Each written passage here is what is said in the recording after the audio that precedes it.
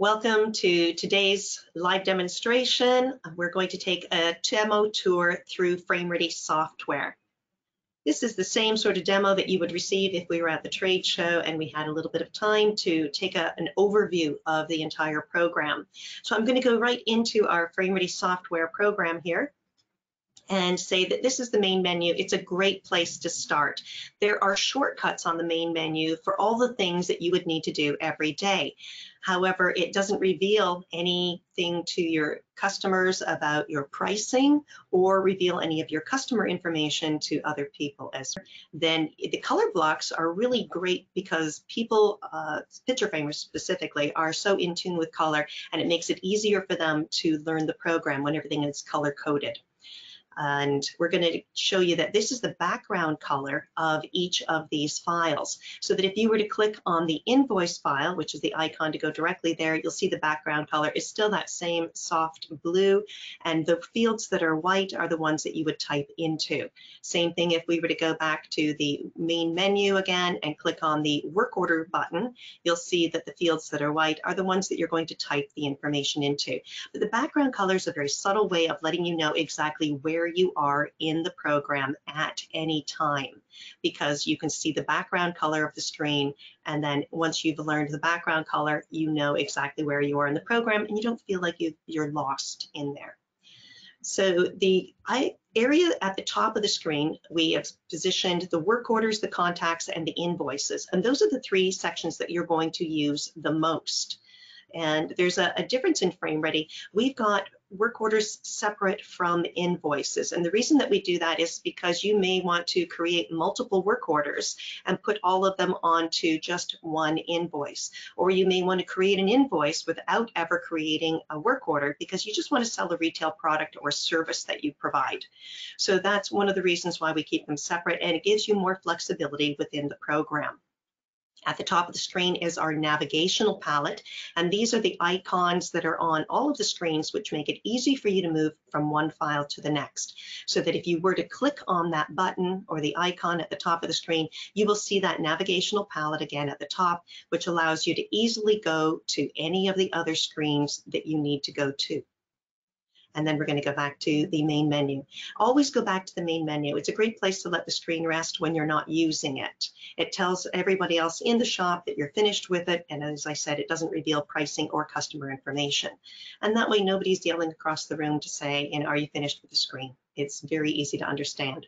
When you are in each of those files, there's some consistency in each of them.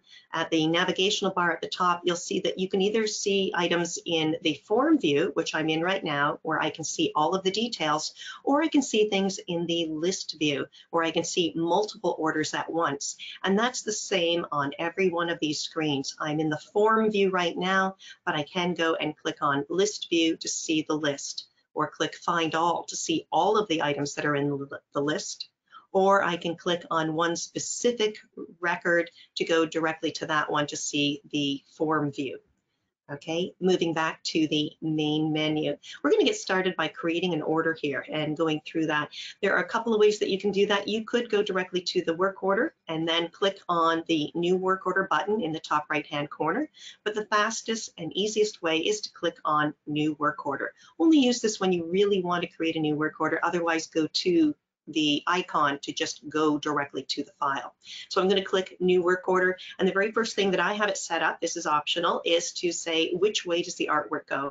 And that's really important because if you're bottom weighting the mat and you cut the mat out incorrectly, then you cost yourself some money. So we want to prevent the errors. So I'm going to decide that this is going to be a horizontal piece, and you can see that there's a small icon in between the width and the height that identifies that for me. That icon will print out onto the printed work order. If I've entered in the information incorrectly, and I'm just going to take a moment to do that, make sure I do it correctly, but there we are. And now there's the message saying that there's an error, that the window width and height do not agree with the orientation that I've selected. The fastest and easiest way to fix that is to click right back on that icon and then swap the two numbers, and that will reverse them rather than me retyping them in.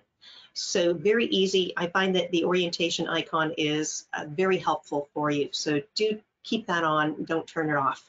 Okay, on the left hand side of the screen we have these little arrows that point up and down, and this will increase or decrease the size of the opening. So if this is the piece of art that I have, maybe it's a photo 16 by 20, and what I want to do is I want to have the mat go over top of the image a little bit. So I'm going to use these arrows to decrease the opening size by 1/16 on both sides. So I've clicked it twice to bring it down, and now I've moved the art, the opening cut in a little bit to be over top of the art.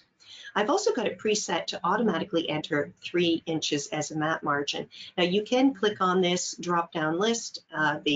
The gray button will give you the drop-down list so that you can select a different measurement if you want.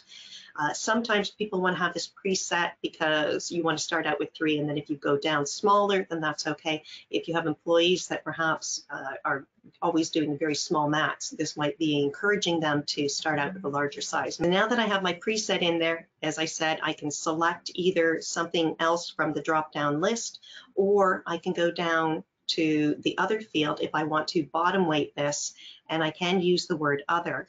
And in here, what I'm going to do is I like to do 2 spaces in between, and that way it's easier for the eye to read, and it calculates the numbers quickly and easily for me. So my information down at the bottom is showing me the inside measurement of the frame in the black and the outside measurement in the gray. But there's also a space here called white space, and this is really unique to FrameReady because it allows us to capture the information of if this was a limited edition print and I had some white paper that's going around the edge of the print. I want to document how much of that paper is going to show. So if I was to select an amount, maybe 1/4 of an inch all the way around, but I need more space for the signature, then I can go down to the bottom and select that I need a little bit more space for the signature at the bottom of the piece. So I've entered that in, and it's given me my calculations down at the bottom. The white space can also be used to document if you have float art and you're floating a piece of art on top of a mat board and you want to identify how much space is going to go in between the art and the edge of the frame. So that's another use that you can use for the white space. So once we've entered in all of our measurements in the bottom right-hand corner of the screen, we can move over to the left-hand side of the screen, and we can start to enter in the materials. Already it's identified for me the preferred glass size that we could be using for this piece, and that's just information that's provided to you. But I want to go ahead and enter in the frame that I want to use here. And I have selected a frame, and all I need to do is look at the back of the frame. If you have a barcode scanner, this is great because then you can use the barcode scanner to actually just scan the molding in. A lot of molding items and mat boards do have barcodes on the back of them, and once you scan it in, it will automatically go to the next field, which makes it very fast, easy, and you're not worrying about mixing up the numbers. The nice thing about entering the numbers in with FrameReady is that it's going to give you a description of the item to let you know whether you've selected the correct frame or not. And if you have, then it's already identified it for you. If you, and I'm going to go back here and select a different frame here, if you've entered a frame in, you'll see that it gives you the description in most cases. However, if I've entered in a frame and it's not available anymore, the description is going to be gone, and now instead it's going to be replaced with the words not verified. And what you can do is, if you do realize that it's not verified, you can hold your mouse over top of the description and you can see there's a small tooltip there saying the required footage is 9.5 feet and the quantity on hand is 20. So I know that I actually have enough of this to continue. Otherwise, this is a great time to be able to say to the client while they're still with you in the store that we should look at another option, or I'm going to call the company to verify that they do still have some in stock, or is it completely out. You can also click on the underlined word frame 1. And if you do keep stock manually, it would show you under this column here. But here's the quantity on hand that I have of the 20 feet that I know I need. Down in the bottom left-hand corner, I need 9.5 feet for this, but in the top right-hand corner, I'm showing that I have 20 available. So that's another way that you can check to make sure that you do have the footage available to go ahead with the sale. If I decide that I wanted to stack some frames together, over on the left-hand side, I have the ability to stack 5 different frames here. So I can click on the stacked icon. Now this is the frame 1. It's the one that's closest to the art. I want to move this over to frame 2, and I'm going to insert a different frame into frame 1. So I'm going to click on the purple insert button on the right hand side, which easily moves the frame over, and now all I need to do is type in the matboard the molding number, and you'll see that there's a designator at the end of the molding ID, whether it's LJ for Larson Jewell, RM for Roma, this is CH for chops, and I marked both of them as not verified so that we'd be able to see what it looked like on here as it came up, and you can check with the customer right at the time of sale. After we've entered in the frame, you can see there's a little arrow to the left that tells me that there's more than one frame here, and moving down to the icon, you can see that it is colored in 2 of the blocks now to let me know that there are 2 frames in this piece. So it's a good visual reminder to know how many frames are in here. Going to the mats, once I've got the mat that I've selected and I want to enter this mat in, I'm going to look at the back to see whether it's a Bainbridge, Crescent, or Arctique, or Peterborough, and you put that letter in front, B for Bainbridge, and I'm going to type in the item number, and it automatically selects the mat and enters that in. If I have more than one mat, and maybe I'm going to use the same mat in here in the design twice, and you can certainly do that. I have 3 mats available on this screen, and I have the ability to enter more of them in. But once I've entered 2 mats in, it's going to prompt me to identify the amount to show of the second mat. And over in the right hand side, past the description, is a gray rectangle where I can click in there and select what is the amount that I want to show for the second mat. So now I've selected that I want 1/4 of an inch on the second mat, and taking from the total of 3 inches, it's now put into the top mat, the 2 3/4. So this is my total amount between the 2 of them. You can see the total over on the right hand side. If I decided that I really wanted to have 3 inches on that top mat, then I can actually click back on that space and put 3 in and click apply, and it's going to go over to the right hand side, recalculate all of the measurements for me, remembering that I bottom weighted this piece and I don't have to do the calculations, it's already done.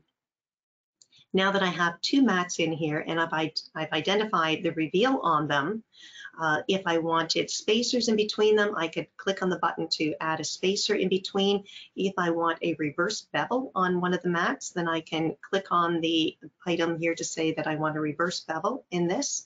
And now I'm ready to move down to the fillet field. If I have a fillet that I want to enter in, I have 2 choices. I can either put it into the stacked frames and insert it into the frame again. So I'm going to go ahead and put in a fillet number in there.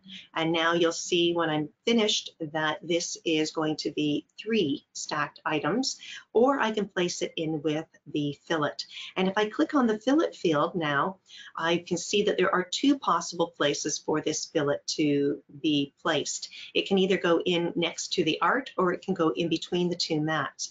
And if I place it in between the 2 mats, then it's going to add in that 1/4 of an inch for me. And it's taken that off of the top measurement. Again, if I wanted to add that 3 inches back in to keep the top, I can click even just on this button here to say add that 3 inches back in, and it's keeping the 3 inches there.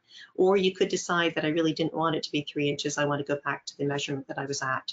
But each time that I do that, it's increasing the size of the frame, it's increasing this dimensions, and it's increasing the prices of all the elements that I have in here.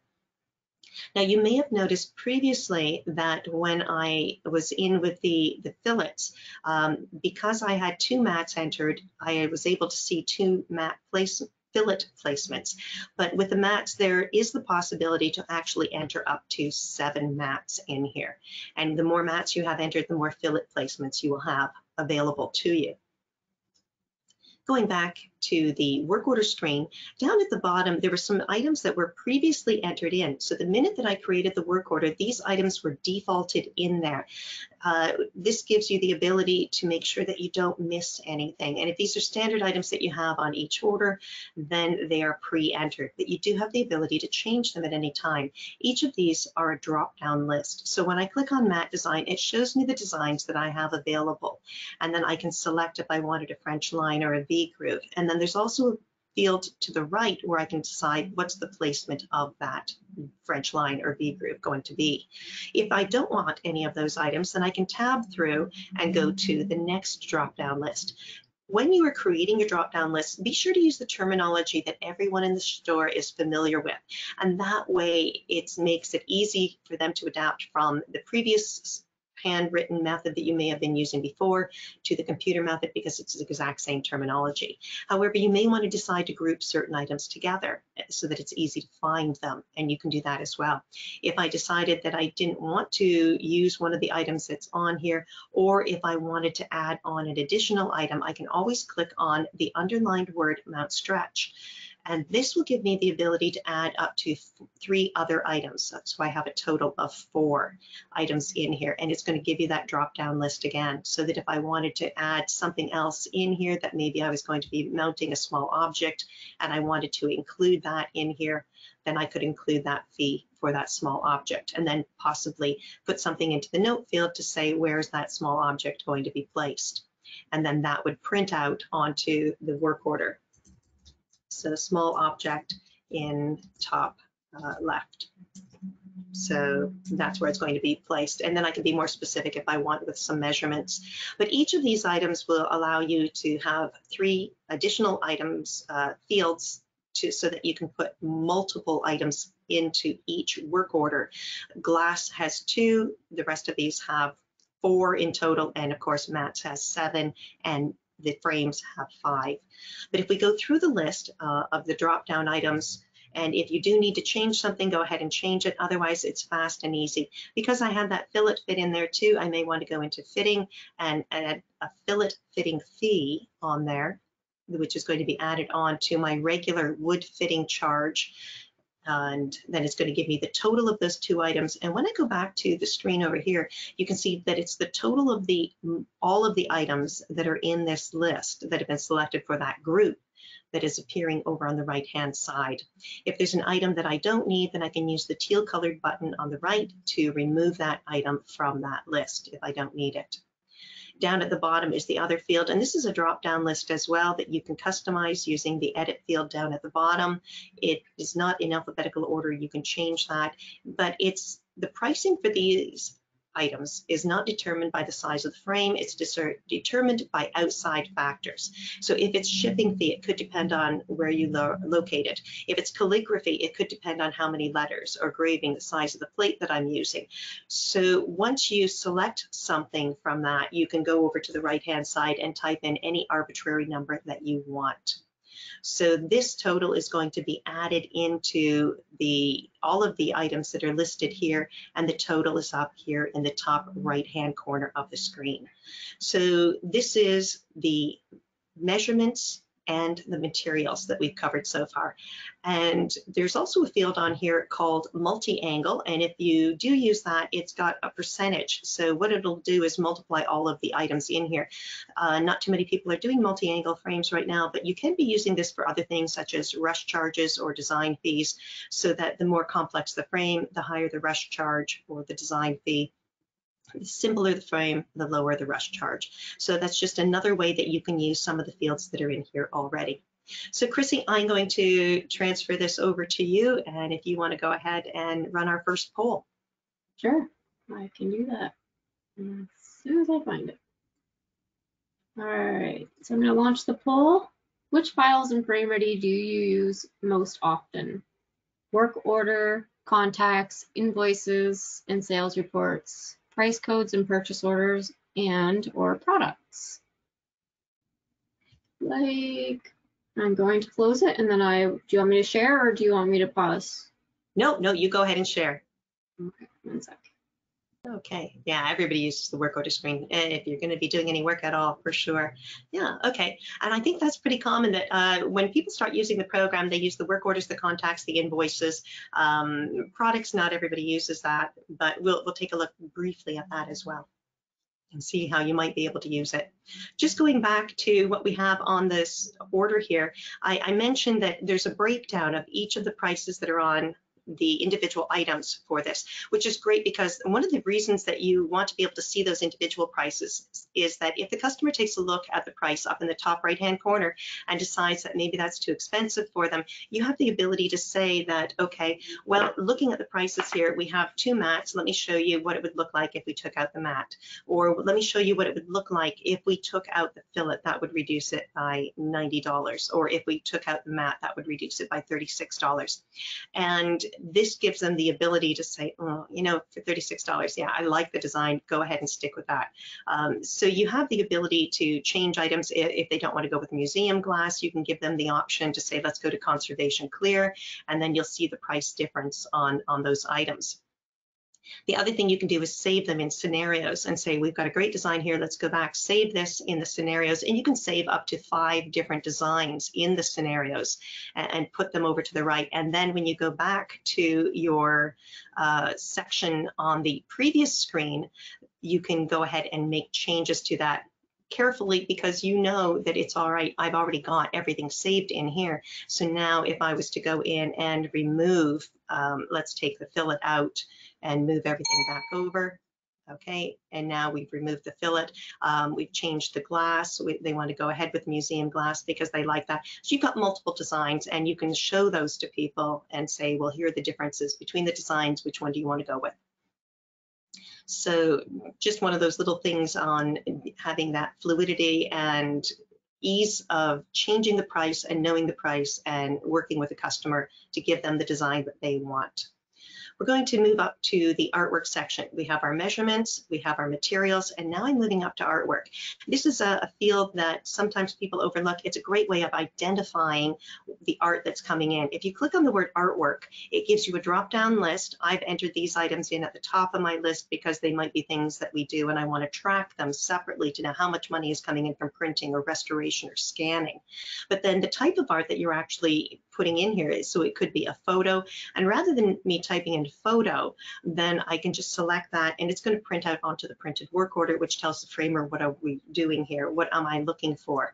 So this is a photo of daffodils, and I've entered in a description. This is going to print out onto the invoice when you give it to the customer. So you want to have that clear description, and if they come back in again to have something framed, you don't want to have just the word photo in here, that they had a photo done before. You want to know, is this the photo of the daffodils, the family picture, the Wisconsin, you know, cabin, whatever it is that you've got, that you've taken the picture of. Over to the right-hand side, very important to identify the condition of the art. So when you click on condition, it's going to give you a drop-down list. Good is as good as it gets, not great. But then if you do have something that it's rolled, maybe it's creased, you can select that from the drop-down list, but then you can also say in top right corner. Okay, and that's going to print out onto the work order as well. If you want the customer to sign that, then they can, and they are confirming that, yes, this damage happened before it came into your business. You are not responsible for the damage that occurred.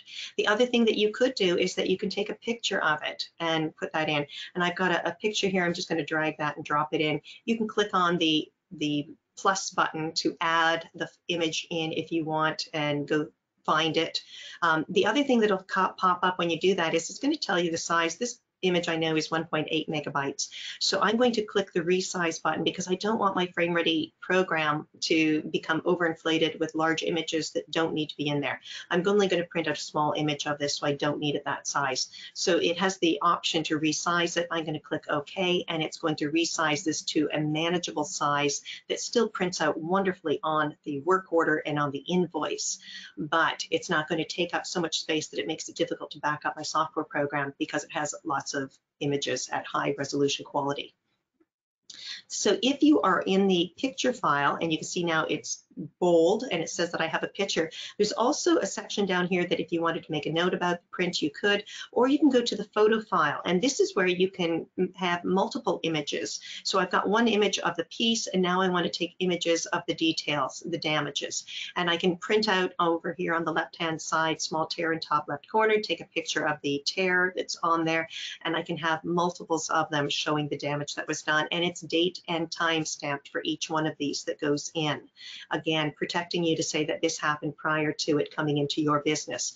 One of the great tips that somebody shared with me was that they had one record that they put in all the steps that they need for putting picture framing together and why it's labor intensive, why it's a custom work. And they can show this to people when people are asking, why is it so expensive? And they go through this list and they see all the work that's involved. And they go, now I understand. So it's a great little tool there as well. So I'm going to close that up. The next thing for the artwork section is that I want to identify the location. And the location fields help me to identify where the art is before it came into the business, and as it moves through the process, where it is after it's done, so that when the customer comes in to pick it up, I know exactly where to go to find it. And then when the customer has picked it up, I'm going to mark it as picked up, so that I don't have that situation where the husband picks it up on the morning on the way to work, and the wife comes in later in the day and she's wanting to pick it up, and everyone's running around frantically looking for this piece that's already gone. So if you identify that it's picked up, it keeps a clear, easy understanding for everyone in the store to know exactly where things are. And you look very polished as well to say it's already been picked up, and then she says, yes, my spouse said they might pick it up earlier today. So I'm going to identify where it's being placed right now. So this prints out onto the work order as well. The framer knows exactly where to find it, and there's no confusion or asking someone and they've gone for lunch and you can't find them. So now we're going to the art section. You can identify who the artist is. You have a drop-down list, or if you just want to type in who the artist is because you don't want it in your list, you can add that in as well. Entered in the art information in here as well. Now, the last thing that I'm going to do is I'm going to move up to the top here where the customer information is. And a lot of people want to start with the customer information. My preference is to start with meeting the customer's needs. They already know their name. They already know their email address. They want to know, here's my piece of art. How much is it going to cost me? So they're going to look at that. And what design are you going to create for me? So I need the measurements in order to be able to calculate the retail price once I put the design in. So I'm going to meet the customer's needs first, and then I'm going to move up to the last thing is I want to know what's their name if they're a new customer that's just come in.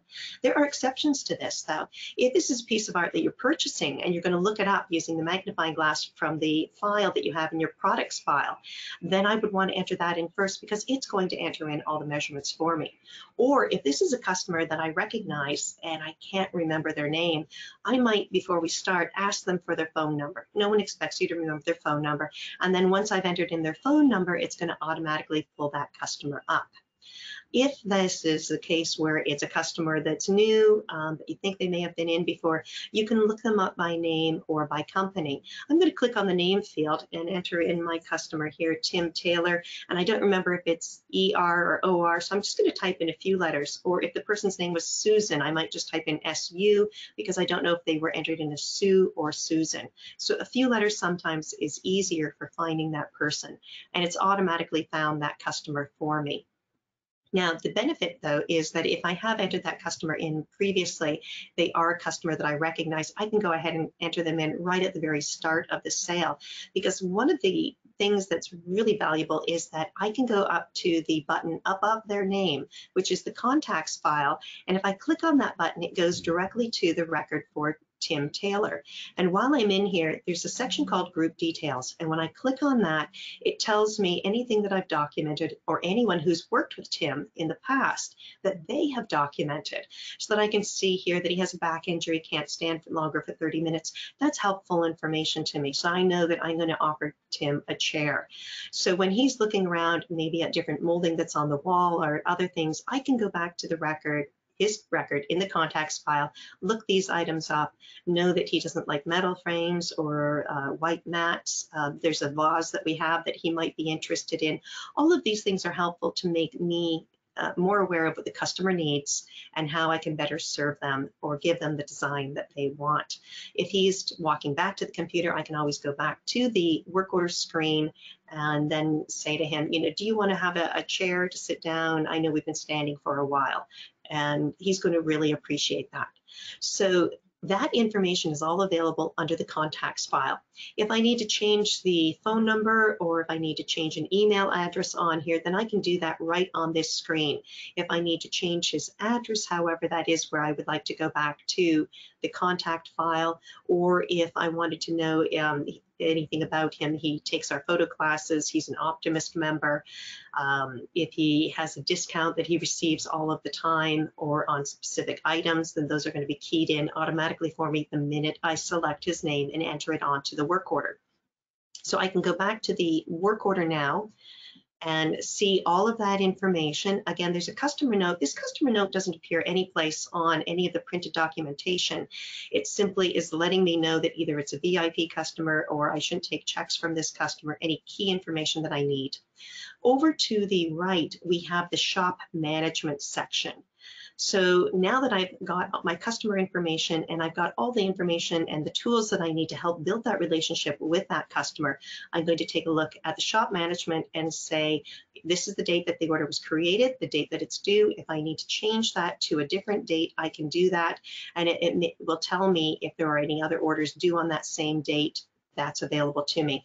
If the shop is normal, this is normal for us, I could say that I promised it to be done on a certain date, or it's a rush order because we said that it would have to be done on a specific date. The order taken by is important to identify who took the order, and if I'm sending out an email to the customer letting them know when it's done, it's going to put that person's name onto the order list so that it's continuing to reinforce that relationship that you have with the customer. Moving over to the right-hand side, we've got the price section. Now, the word discount doesn't appear any place on this screen, so it's showing me the price up in the top right-hand corner. Now, if I was to click on the Options tab, because I do want to give them a discount, then what I can do is go down and either enter it in as a dollar amount, or you can see that he already has 25% off on this order because he's a very special customer. So he's receiving that discount already. If I wanted to remove that, then I can, or apply it to the art. Now I'm going to go back to the price section up here at the top. If there's a quantity greater than 1, then I can change that, and you'll see that the amount has been doubled for the price that he is receiving. However, if I go back and I decide that he does get a discount, but I don't want my labor to be discounted and my time to be discounted, I have the ability down in the bottom here to say under fitting, I don't want those items to be discounted. And when I put an X in that box, you're going to see that that has been separated out now so that the labor has not been discounted at all. So that's an option that I have available to me.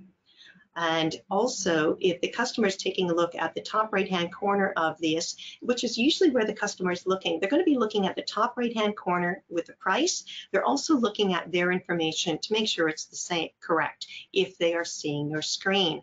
But I know from looking at this piece that it's going to cost me $109 in the cost of materials that I'm using to put this together. So I know how much room I have for that discount, or if this was a charity piece, what I need to at least get out of that.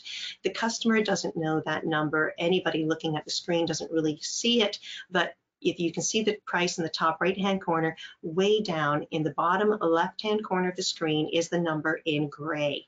And this is the cost of the materials used, not the materials purchased, but the materials used. And down below that is the United Inch measurement for this piece.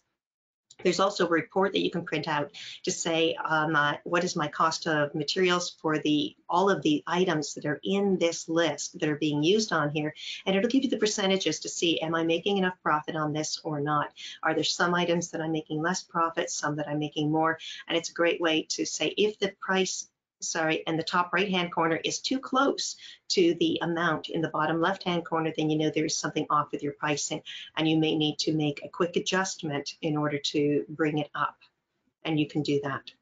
So we've covered the measurements over in the bottom right, the materials in the bottom left, the artwork on the left-hand side, the customer information, the shop management and order information, and then also the pricing.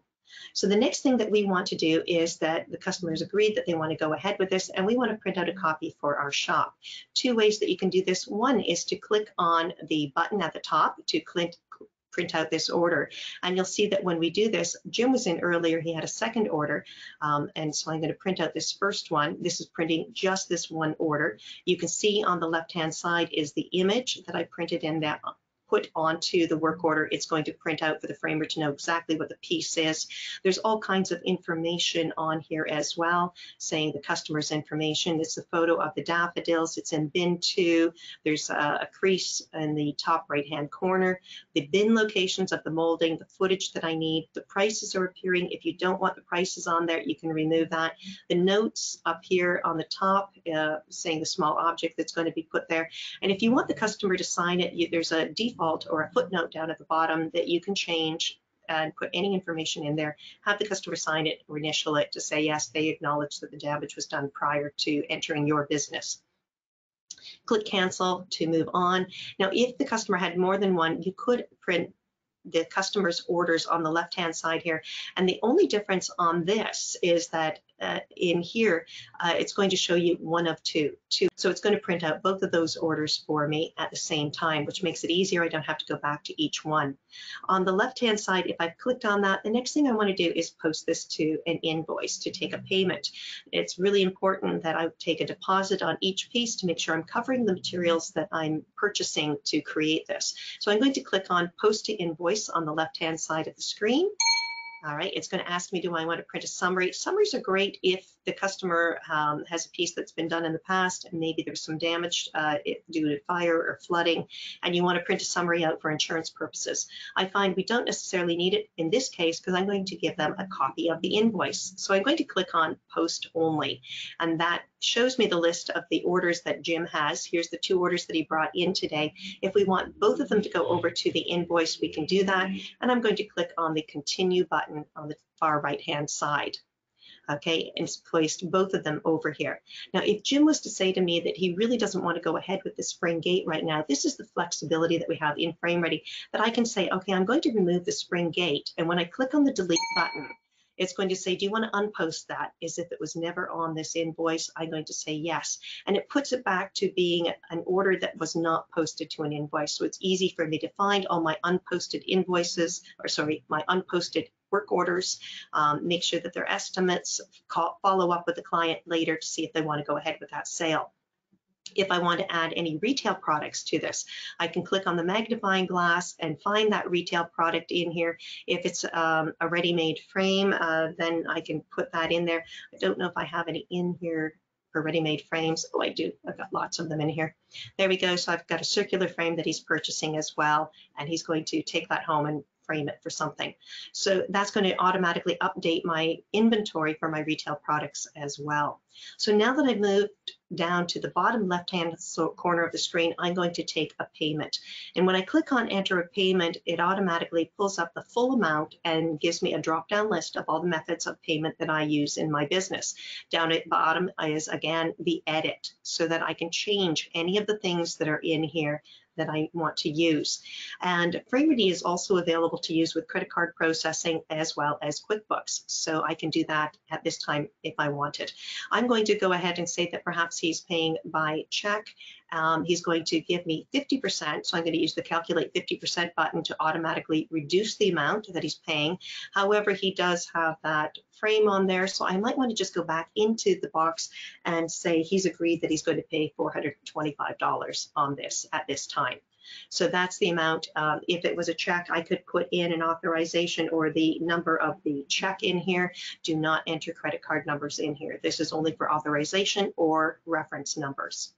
Okay, over on the right-hand side, now that we're finished with that, I want to print out a copy of the invoice form. So I'm going to click on Print Invoice, done, and it's going to pull up the invoice for me. Your logo will appear on any document that you can easily hand to a customer. It's going to help you market your business so that the customers are recognizing your branding. If your logo does not appear on that document, it's an in-house document. So you'll notice that the work order did not have a logo on it, meaning it's in-house. It's not going to use that space. We're using it for other information. So we have the 2 items that he has purchased. Down at the bottom of the screen, it's showing me the total, how much he saved because he had a discount. If he doesn't have a discount, the word discount and savings will not appear on here at all. So it's not letting them feel that they've missed out on something. I'm going to go ahead and print this out for him, and then he can go with it. Or if he wants, what I can do is, because he has an email, I can email this to him by clicking on the email button. It's going to automatically pull up my email system. If you're using an in-house email program, it will pull that up if you are using the FrameReady email. So it's identified him, it's addressed it to him, and this is pre-scripted. So what it's done is it's automatically put in all the information. If I wanted to add in an additional message saying, so glad you picked up that frame, I think it's going to look great, let me know if you need any help with it. Any of that information that you want to add in, you can, and then go ahead and send it to the customer, and then once that's finished. So once it has been sent, it's going to be documented in his record. I'm going to move to the contacts file now, because in the contacts file, we've created a work order, we've created an invoice, all that information has been carefully documented, and you didn't have to document it. It's in here, and the program has done that for you. So any work orders that have been created for him are in here right now. The spring gate and the daffodils, they're both in here. Any of the invoices that have been created are in here, and they're being totaled up, and it's showing me the value of this customer from the point of sale, how much he has spent. And if I wanted to, I could actually do a ranking to find out who are my best customers and do a find for my top customers. And I can then do a mailing to my top 100 customers. And I can do that ranking based on any time frame, whether it's for since I've been using the program or just for the current year or any year. So all of that information is stored. All I had to do was create one work order, and it automatically transferred that information to the invoice, and then it is also cataloged it and put it onto the customer's record, which makes it very easy for me to go back to any of these orders that he's had done in the past and go ahead and reproduce them and duplicate them. If I click on that, then I can duplicate it and go ahead, update it to the current pricing, and now I have another order for that customer. So I'm going to go back to the main menu now. Main menu is always a great place to go whenever you're finished using the screen. As I said, it tells everyone else in the shop that you're done. So it's time for us to do another poll. Chrissy, you have one ready for us? Yes, I do. Great. Which benefits did you receive from using FrameReady? Price updates and notifications of discontinued items on work order. Customers don't question the price. Time saving, work order to invoice to purchase order and customer information. Consistent pricing by all staff on work orders, and eliminate errors, math or item number, and forgotten charges. Super. And that was one of the things I did want to mention. We had a gentleman who was looking at getting a software program for his staff, and he asked all 7 of them if we needed it. And they said no, they didn't. So he brought out a design, had all of them do the same design at the same time, and he compared the prices, and it turned out that they were all different prices. So he decided, no, in order for us to be consistent, we really need to do that. So thank you, Chrissy. You've got the benefits of using FrameReady that everybody feels, oh, those are great. Yeah. The pricing updates, customers really don't question the price, when it's calculated by the computer. They feel that it's fair and honest. That's wonderful. Yeah, and eliminating the errors is great too. Super. Thank you, Chrissy. No problem. And we do not have questions. Okay. Moving back to FrameReady then. Now that you've got your order, you need to go and find out what needs to be done. So this is where we're going to take a look at that Find Incomplete Work Order list. Once we've clicked on that button, it shows you all of the incomplete orders that need to be done down at the bottom, up at the top. You can see all of them. And this is a printed list that you can use, you can either click on the print list button at the top of the screen, print that out, put it into the back of the shop. It looks exactly like the screen did. So it's got lots of space for you to work on and, you know, write notes in. But the one that I like a little bit better is under reports, we go to incomplete schedule. And when you click on that, it shows you, and we'll just do it for the found set. And you can do this for each day. So each day you print out all the orders that came in that day. And then as the papers pile up in the back, you know, the ones that are at the farthest to the back are the ones that haven't been done yet and need to be done the most urgently, or you put that one at the front. So on this, I like this printout because it gives me the due date, the work order number, the customer, the description, the frame size, but it also gives me the information on the mats that are being used, up to 3 mats, and then also the mounting and the glass that's being used. When you have completed the piece, you can initial it or put the date in, identify where it is. So as they're finished pieces, they can say that they put it into bin number 3, bin number 2, bin number 4. And then at the end of the day, you can go through this, go back to the list view at the top of the screen, and now you can say on our list that this one has been completed and they placed it in bin number 2. This one has also been completed for Sarah and they placed this one in bin number 1 for some reason. So they're in different places, but they're both complete. And now I can click on the email address for Sarah and let her know that this is ready for her to pick up. So great reason to collect email addresses. And when you are collecting those email addresses, what you want to do is you want to say, this is thank you for your name and everything, but then also say, and what is your email address? I'll send you an email when the piece is finished, and this is the email that it would send out. So there's a pre-scripted message in there that identifies what it is that's being framed, her framing of this piece called chocolate, and it's going to be ready on these hours. So again, any special messages that you want to put in there, go ahead and put those in, and it will do it for you. So at the end of the day, you have those sent out. Now, when we come back and say that the customer has, those are completed, let's say that Sarah's coming back in to pick up one of those pieces, but of course, I may not know her name. And all I know is that the piece is completed.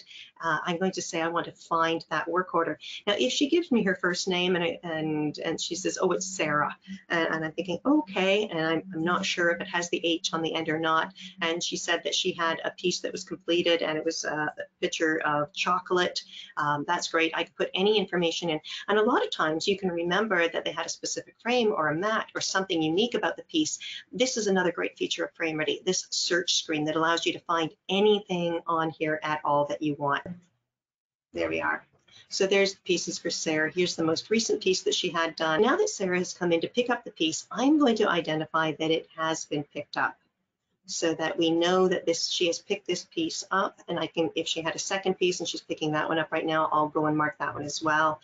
But I want to go and find the invoice, because if, actually this hasn't been posted yet, so it should be posted to an invoice. But let's go to the one that we were working with earlier today, Find All. Last record. Here's Jim Taylor. In the top right corner, I can see that Jim had a deposit. If he was picking up this piece, then over on the left-hand side, I can see that it says posted, and there is the Find Invoice button.